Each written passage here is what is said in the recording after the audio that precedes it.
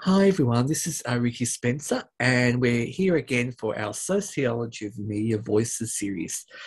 Today, we're interviewing someone whom I have admired for many years, someone who has also been influential in my work as a teacher, educator, and now a researcher in the field of justice education. Caro is somebody who has changed the landscape in terms of providing a voice for women, but also for society in terms of justice in our education system. She is a member of the Order of Australia. She is an academic. She is an acclaimed writer, and she's written over 12 books. She's also presented. She has her own consultancy series. I could go on, but I'd just like you all to know the privilege of hearing from Jane herself. Welcome, Jane. Thank you very much, Rick. I'm not an academic anymore. I did walk out of working in universities, not because I didn't like it. I did, but it was the one rigid thing in a very fluid life. And so in the end, I had to make a decision, and I went with the fluidity rather than the rigidity. And there's probably a bit of a metaphor for that going through my life to some extent. Tell me what you want me to talk about. What do you think would be about Jane? Let's go back and let's explore Jane. What sort of influences you when you were a young person at school to, like, say, what sort of things were around at the time when you were at school, shaping your ideas about being a woman in society in Australia? Well, I was at school, primary school in the 1960s and high school in the 1970s. And I guess that was really fortunate for me. It was a matter of lucky timing because they were times of great change, huge change, particularly for women, I think, because I think you can actually mark the beginnings of the second wave of women's liberation from the invention of the pill, because that gave heterosexual, biologically female women control over their fertility for the first time in history, really reliable control over their own fertility, and that had a revolutionary effect on what women could do in the world, because you have to be able to control your own body before you can control your own life, which is, of course, why reproductive rights are such an essential part of feminism. So I was radicalised really by the older women in my life. My mother was a feminist, always a feminist. She was a member of the Women's Electoral Lobby. She spoke passionately about her beliefs in women's rights and her resentment at not having had the education that she wanted and also would have excelled at. I mean, my mother should have been an historian. She does do it now as a 90-year-old. She gives lectures at the University of the Third Age, and she's brilliant. But she never got those opportunities, mostly because of her gender, partly because of her class. She was a lower middle class girl, upper working class maybe, born and brought up in Manchester in England. And that also, class is also something that was instilled into me as really important. And we live in a country which claims to be classless. But of course, that's absolute horseshit. You only have to look around to see that. And in fact, one of the things that infuriates me is that we almost alone in Western democracies, in fact, I think the almost is redundant there, alone in Western democracies is using our education system to build a class system. Education systems are mostly used to actually reduce the class system, but not in Australia, no. Here we fund them publicly so that we can create an upper class and a lower class. That's how our education system actually works. So I think probably a lot of my politics were formed by my parents' Mancunian roots. And of course, Manchester is the most bolshy and kind of left wing of the English regional cities. It's the birthplace of The Guardian, which used to be called the Manchester Guardian, of course. And I think that heritage is part of, I imbibed it with my mother's milk, along with a strong commitment to feminism. And my mother was also an activist. She was part of the group that helped save Duffy's Forest from having a small light aircraft. Duffy's Forest in Sydney is on the edge of the Ku-ring-gai National Park. And so the local community fought very hard in the 1970s to stop an airport being built on the edge of that extremely important national park. And so she was also an early environmentalist. And, you know, it's you know, I can't claim any credit in a way for my commitment to social justice and my political beliefs, because I got them from my parents. My father was a very successful businessman. He worked for multinational corporations and rose to the top of the ladder. But along the way, he promoted women. He felt very strongly that women were fully equal to men. He was quite unusual for his era in the respect and love and equality that he had for his wife. My mother was and still is, they're both 90 now, my parents, and hale and hearty, the most important woman in my father's life, the most important person in his life. And he really thought her brain was splendid and was incredibly proud of anything that she did. This was an enormous gift to his daughters growing up in the 60s and 70s to see a man who had that view of his wife. There's a saying I really like, which is, you know, anonymous. And as Virginia Woolf said, anonymous is a woman. It's by Anonymous, and it is the most important thing a man can do for his children is love their mother. And my father definitely did that. It's interesting, I've actually kind of bowdlerised or adapted that saying sometimes when I'm arguing on behalf of teachers, that the most important thing a society can do for its children is love their teachers.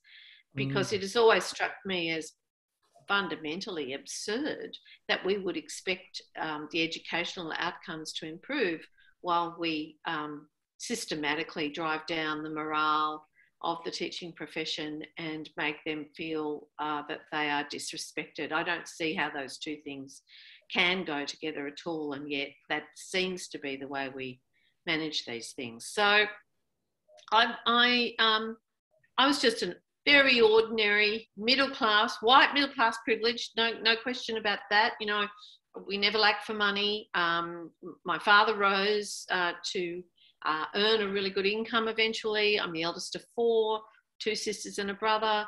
I grew up in French's Forest and Terry Hills. I went to Forest High at a time when anyone who went to a private school was seen as a bit weird. Like everybody went to the local public school. And in fact, it was really quite interesting because, of course, the 70s were the era when boys grew their hair long for the first time. And it was really, you know, revolutionary. And nobody wanted to go to a private school because all the boys had to wear short back and sides. So it was like the uncoolest place you could possibly attend. So I've never quite gotten over that. And I can never understand it when people boast to me about sending their kids to a private school. I always think to myself, how odd. Why on earth would you want to do a thing like that? Which was exactly how I regarded it when I was a teenager. And we could have short hair, skirts and long hair. And my friends at private schools had to wear dowdy skirts to their knees and short back and sides. That image has remained with me. But yeah, I was formed by my parents' strong belief in social justice. My parents always said to us, you are privileged, you are fortunate. There is an obligation that comes with privilege, and that is to share your privilege, to spread it as widely as you can. The wrong thing to do with privilege is to try and hold on to it only for yourself and people like you. The right thing to do with privilege, which is a fundamentally unfair thing to have when it's only you who has it, is to spread it as widely as you can. And so I guess I was a good student of my parents' values. Mm. What was it like for you, Jane, when you finished Year 12? What were the choices like for women then in terms of careers or going to university? Well, we called it sixth form back in the dark ages. Well, for me, as I say, a middle class girl, even though I wasn't a particularly brilliant student, I was very good at English, but I was much more interested in having a good time and flirting with boys than I was in studying. And in those days, that was sort of, people were much more relaxed about academic achievement than they are now. Funnily enough, I think we actually achieved better and they were more relaxed about it, paradoxically. So I really didn't have all that much choice. I got a Commonwealth scholarship, so it turned out that was in a way redundant, because when I started university I finished school in 1974, so I started university in 1975. It was the Whitlam era, and university was free. Okay. So I got a bit about the audience, especially younger people who don't understand, they always live with HECS. So at university, you obtained a place at university, and in terms of the payment, what was that for you, Jane? No payment. Okay. Zero. It was free. Whitlam made university free when he came into power in 1972. So I was the lucky beneficiary of that, and so was my mother. One of the things we do not talk about is that I heard someone, it might have been Christopher Pine, I think, on Q&A. And it was one of the many times when I yelled at him when he was on Q&A. I was just yelling at the TV screen, by the way. But anyway, we're just watching. But he said, oh, that was ridiculous. It was mostly middle-class people that accessed the free university. Now, there is some truth to that. But what he didn't talk about was that the huge opportunity that it gave to what were then called, probably still are, mature age students who had been denied a university education when they were younger, because when it was expensive, it was the boys, your brother, who got the opportunity to go in a family with limited resources. The girls never got to go. And so it was very, very privileged girls who went to university before that. When Whitlam made it free, there was a flood of mature age women into the universities who had been denied that opportunity, and one of them was my mother. And they were, I often think now, looking at a lot of the women who made it to the top in Annabelle Crabb's Misrepresented documentary, we see a few of them. Yes. They were that cohort of women who got a university degree later in life, thanks to the Whitlam reforms. We often don't realise the effect that things like that have, in a way, the unintended consequences. And that really helped turbocharge, I think, women getting more positions of power and authority in Australian life in the 70s. It wasn't us young undergraduates. We got opportunities too that hadn't been available to girls just 5-10 years older than I am. But our mothers and our older sisters got opportunities that they had previously been denied. This made a huge difference. And Jane, when I left, I had a fairly ordinary degree. I knew I wanted to do English literature, and I know I'm a champion of teachers, but I never wanted to be a teacher. So I just went and did a straight English literature degree, because I had been brought up to believe that university was not a technical college where you trained to get a job, but it was in fact a place you went to expand your knowledge base, your learning, and to learn more about the things that you really were interested in. And for me, that was English literature. Jane, I want to get your opinion, your view on why is it that governments, we have now positioned education universities as one of the most expensive, I guess, decisions anyone can make of a commitment to do a course. And the average course now, well, it's changed now with obviously some arts degrees being priced, but say on $30,000-$40,000. Why is it that governments know that these are debts and no one actually looks at the implications of young people accruing these huge HECS debts? So why is it that we don't change that? Why is it that Whitlam's way, we can't go back to having free education? Why is it that we have to put a price on that? think it's got to do with neoliberalism, with economic rationalism, and basically what that, I believe, pernicious philosophy has done is it's perpetuated the myth, the scarcity myth, that there's not enough to go around. Mm. And so if there isn't enough to go around, then we all have to fight each other for the little bit that we can get. And what that does is that creates a kind of horrible competitive ladder where people have to fight really hard to get their opportunity because, after all, there's not enough to go around. We can't give to everybody. And this creates, inevitably, a society made up of winners and losers. And by and large, we then perpetuate, so we have a myth that there isn't enough to go around, which isn't true. There is enough to go around. We just have governments that prioritise tax cuts for the top end of town and then like to bring in robo-debt to squeeze every last red cent out of people who haven't got anything. So that is a choice made by governments. We could fund all sorts of things that we choose not to fund. Mm-hmm. These are about priorities. So there is enough to go around. So that's, the scarcity myth is wrong right from the start. But then we add to the scarcity myth the merit myth, that people get ahead on merit. We have this idea that if you work hard and study hard and are good, you'll get ahead. Well, that's not true either.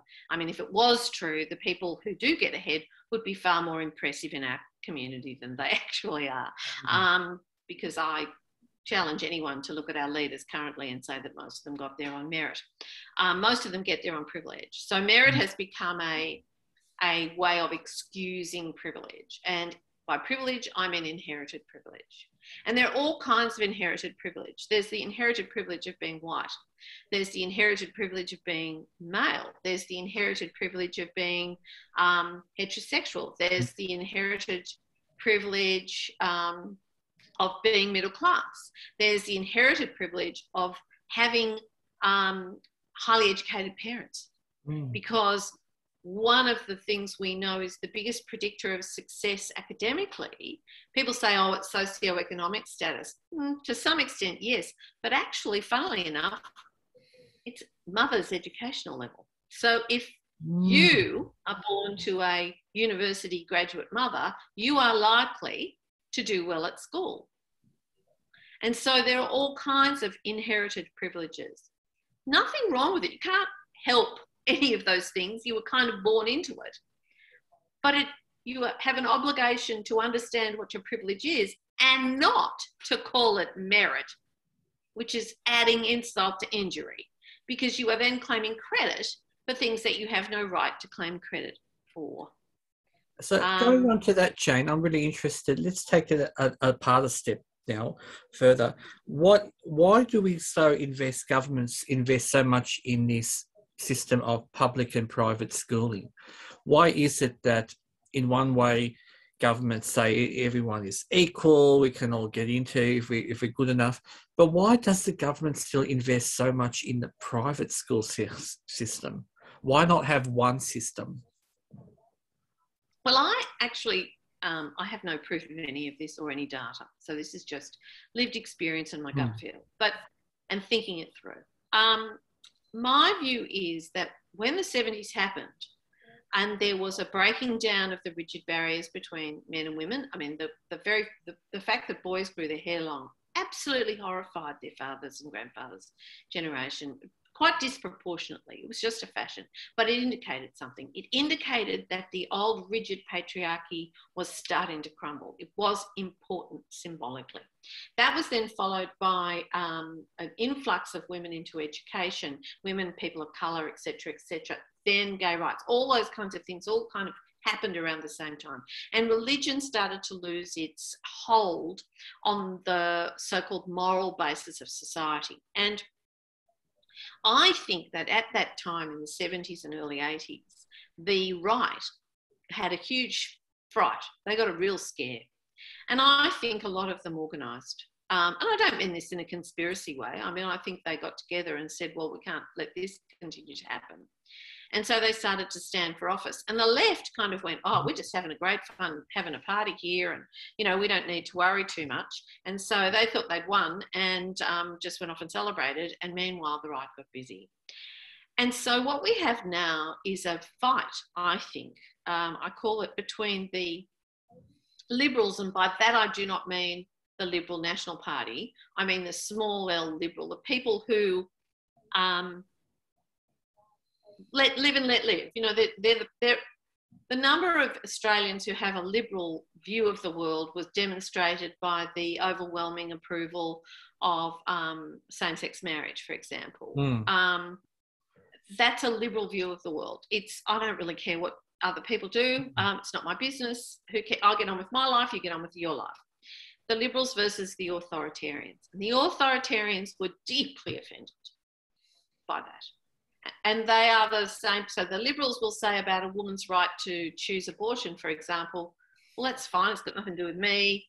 If that's how you feel that your life and body is best served, fine, go ahead. I'm happy for it to be safe and publicly funded. Authoritarians don't like that. Authoritarians want to control, and they want to control others.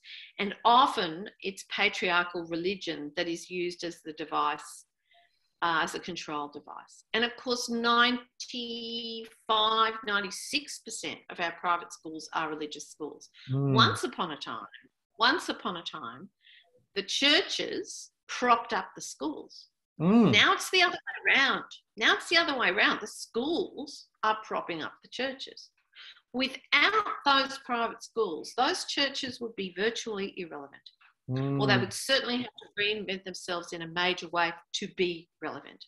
What they've found in Australia is a brilliant way of becoming associated with the ruling class. Because private school, the reason parents will pay all that money for something they can get down the road for free, which is pretty much the same if we scratch away the marketing, is because they think they're buying their kids a ticket to the top end of town. In that scarcity pyramid I was talking about and the merit thing, they really honestly believe I'm buying my child an advantage. Now, I totally understand parents wanting to buy their own children an advantage. That's what parenting is about.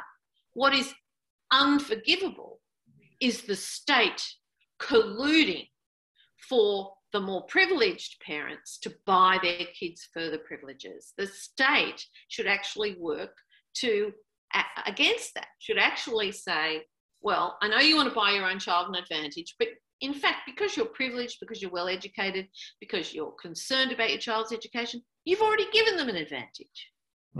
What we need to do is help the kids who haven't got that advantage that your children have get the same opportunity as your children have.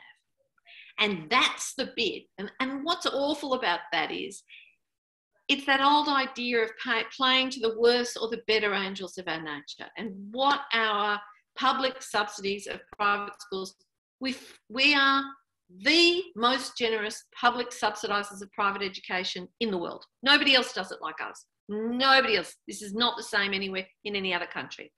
Nowhere. Certainly no comparable OECD country. And we're amongst the lowest percentage of education spending on public education. So this is quite wrong right from the start. But what we've done is we've basically played to parental anxiety, the fear parents have, and the wish for them to buy their children an advantage over other children. That's the worst. Those are the worst angels of our natures, not the better angels. And the trouble with that meanness is I don't think you can silo it off. If that's a publicly approved meanness, a kind of climbing over the heads of vulnerable kids to get your kid ahead, which is what we're doing, that permeates the whole of our society. That becomes part of who Australians are. And that is terribly sad. And it corrodes us. That kind of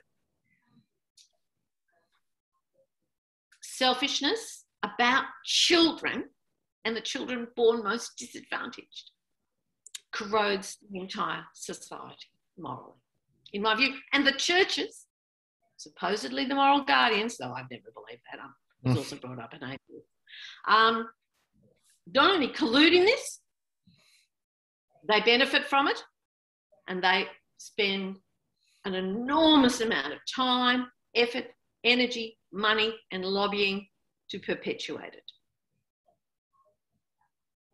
And here in 2021, we still have the same issues as you're mentioning, that the government still seems to, there's always these deals done. And I drive past some of, well, I don't drive anymore, but I'll go past the schools, these private schools where all these buildings are done up, and I seem to think, where does this money come from? And you hear things that, I think it was on the news a couple of months ago, I think it was St. Kevin's, and you hear about these tennis courts, and I think, where does this money come from? And then, as you mentioned, the fact that the government still, they can access funds, and I just think, well, where's the fairness? When I've worked in schools in the western suburbs where we had to try and get computers, because kids, we couldn't afford the computers, we had to have like a block of 12 to book them in, and they weren't the best, so the kids can have access to it. And I think, where's the fairness in that? And and as you said, this competitiveness and even the hard work, because as a teacher, we're all trained the same way. And this is what I don't understand, why the public don't see it. We're not teaching in a special school doesn't mean you're higher qualified. We're all on the same training level. So I don't, and I feel like yourself, I try and explain to parents, there is no difference. It's just a facade. You're paying for a what I call it, so media kind of packaged, ideal that really doesn't exist. You're paying for something that's manufactured privilege. It's an old advertising trick, actually, and my years in advertising taught me to see through this. It's how they position premium products and then the house brand. So private schools are seen as the premium product. And therefore what you're really selling is bragging rights for parents. And there is no doubt that if you are a parent, particularly if you are a middle-class parent or what they call aspirational, and you decide to send your child to a public school, a local public school, you will have to defend your choice. You'll be attacked. I sent my children to public schools like me, and I was attacked routinely for doing so. You're sacrificing your children for your principles was one of the classic lines of attack. And I used to say, well, A, I don't think I'm sacrificing them, but B, well, surely that's what you should do for your principles. What's the point in having principles if you're not prepared to actually act on them? And what are you teaching your children about having principles if you believe that public education is great, but when it comes to, it's a bit tough, I'll just pay the extra money, or I'll lie about my religious denomination, or even I'll lie about where I live to try to get them into the public school that people have decided is the best one. So tragically, the whole competitive nature of our schooling system, it actually, again, it operates to make us behave badly rather than well. And that's got to be the last thing you want an education system to do. I think it is, we have made it very hard for parents, and it's very hard to be a parent who decides to stand against this. But, and so I have sympathy for people who feel bewildered and under attack for choosing public education. But at the same time, if they do, most of them are really happy. And in fact, you will see kids who for various reasons leave the private school system and go to the public school system and go, oh, this is fine. Because in a way, sometimes, and we're taught that these public schools are literally dens of iniquity. Partly, that's a marketing trick too, because if you're going to spend 5, 10, 15, 20, 25, 30, 35, 40, 45, $50,000 per annum on something you can get for next to nothing down the road, you have to say that what's down the road is absolutely terrible. Otherwise, what kind of an idiot are you? You're an idiot. So there is a vested interest in slagging off the public schools if you've made a decision to go private. And that is really problematic as well, because that has a snowballing effect. But it's about buying the whole image. And people say to me, oh, you're always going on about that as if all private schools are high fee schools. And of course they're not. There's only about 5 or 10% of private schools that are very high fee. Though when we use the term high fee to who? You know, $2,000 or $3,000 a year can be a very high fee for a very poor family with 4 or 5 kids, you know. So high fee is a relative term. But the highest fee, which is more specific, yes, there's only a few of them, but they operate. This is how they operate in a marketing sense. Like the haute couture that Chanel or, you know, one of those big French fashion houses does. Now, they don't make any money out of those haute couture collections. There's only about 100 women in the world who can afford to buy those things or fit into them. What they make the money out of is the lipsticks, the skincare, the hair products, the eyeshadow, the perfumes that they sell at vastly inflated prices. So you can buy a little piece of the magic Chanel, you know, Yves Saint Laurent, Christian Dior brand. Well, that's exactly the same with your systemic Catholic schools or your lower fee Christian, etc. They are the lipstick, the perfume of the haute couture Riverviews, you know, Geelong Grammars and Abbotsleys. Exactly how it works. And so we've been trained to buy into these marketing ideas of what is a prestige brand and what is a house brand, and to associate our own social status with the brand that we buy. And the tragedy in Australia is that we have done that with our education system. I really don't care if we do it with fashion, that's fine. Fashion doesn't matter. But with our education system, that's criminal. And that's the whole premise, isn't it, of that, when we look at education, who's it for, whose interests. And one of the research areas I looked at is newsletters in schools, private schools versus public, to see the way they're shaped and the way they're marketed to the parents. And I remember looking at one private school, I think it was Melbourne High. So here I go, I'm mentioning it, Melbourne High.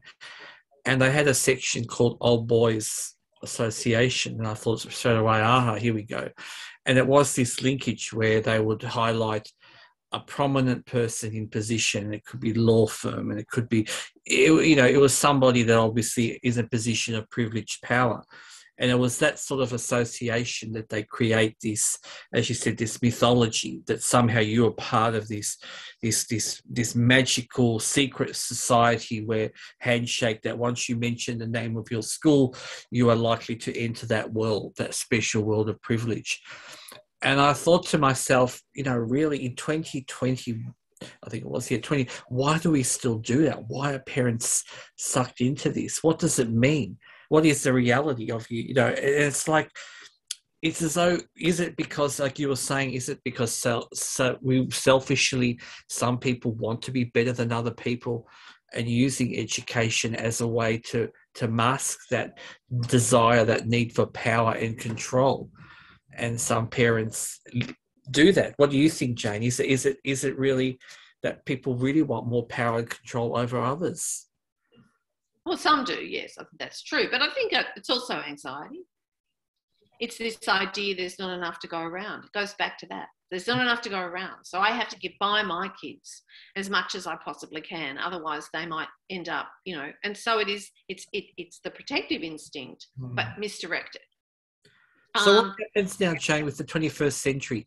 We keep pushing this in education circles, that 21st century learning, 21st century skills, you know, the idea of teamwork, globalization, digital networking. How does that play out in these spaces of private and public?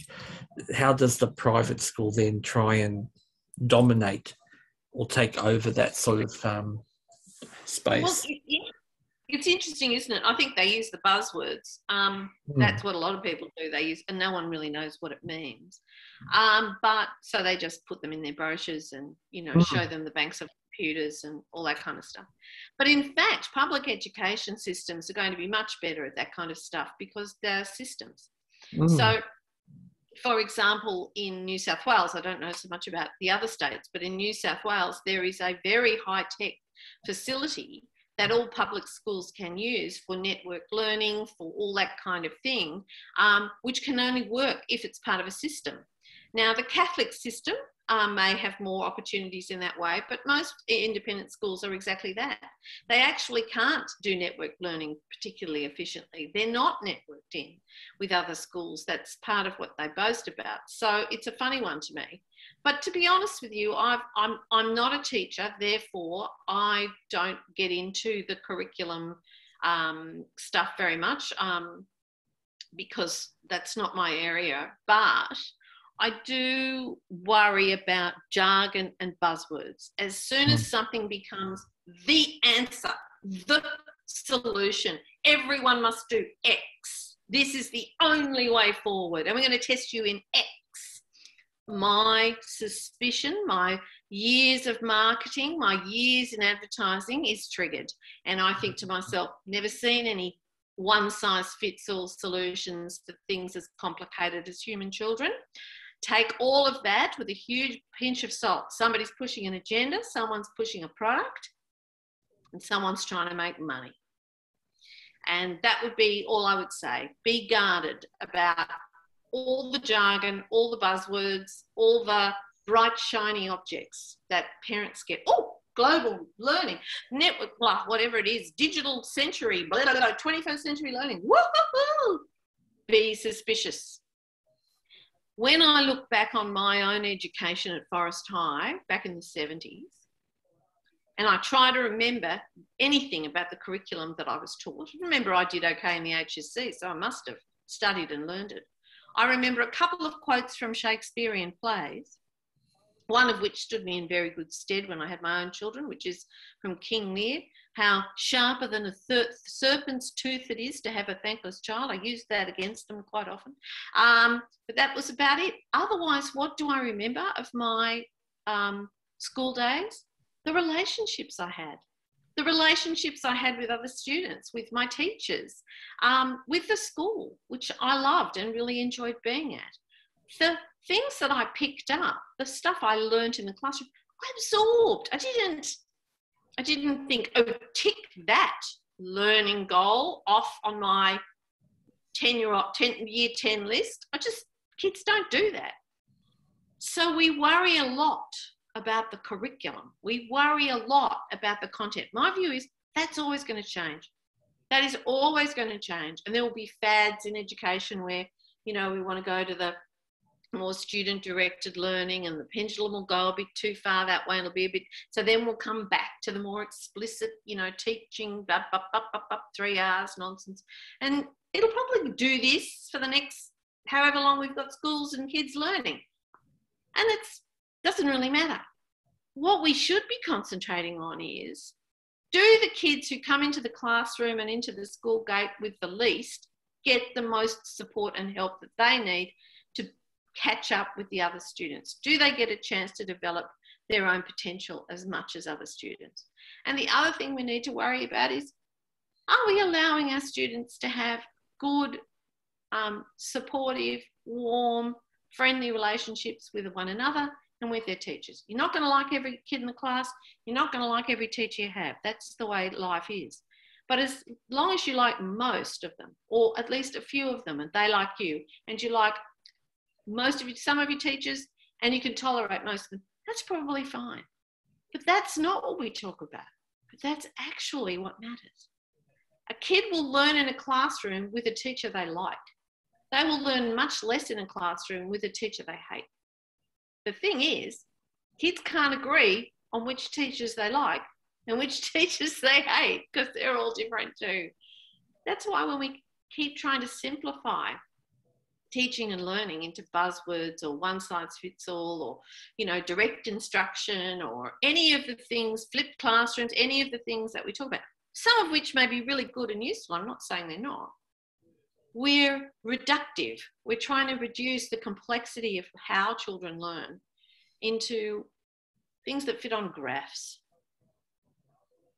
Jane, it has been an absolute pleasure hearing your story, hearing your passion for education, and I want to once again thank you so much for giving us your lived experience with your own education and really getting us to think a bit more deeper about buzzwords and really what private and public education are really about.